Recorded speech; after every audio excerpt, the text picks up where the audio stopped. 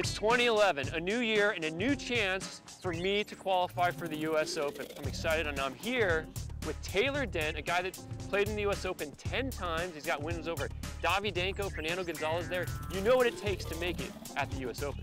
That's right, I've been there a few times. Last year didn't go so well. Results weren't exactly how I wanted them to go. It was a first round loss, and Taylor, I lost 0-0. A first round double bagel. Well, have you improved since then? I think so. How much? What percentage? Well, I would say I've improved 35%. 35% off of 0 games, that's still 0 games, right? I don't know. That's still 0 times. If you're multiplying, I tend to add more than multiply. Oh, okay, I see where you're going with that. What do you think my chances are of qualifying for the US Open? Qualifying for the US Open. I hate to be the bearer of bad news, Brandon, but I'm going to say it's pretty slim. Sorry to break it to you.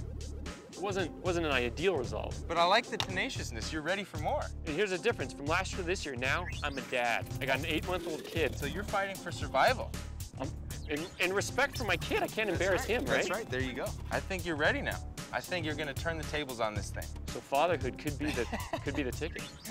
It could be. But it ain't talent. That's right.